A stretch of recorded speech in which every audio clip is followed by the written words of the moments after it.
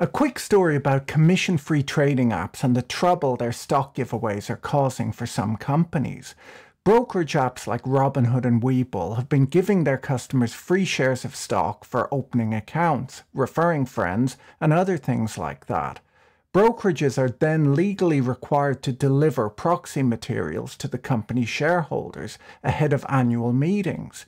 The companies have to reimburse the brokerages at a rate of 25 cents per email.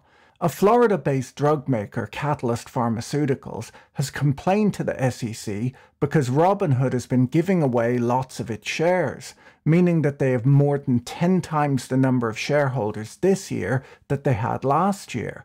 They had to pay almost $250,000 to Robinhood to email out this year's materials, and the cost could continue to rise if this continues.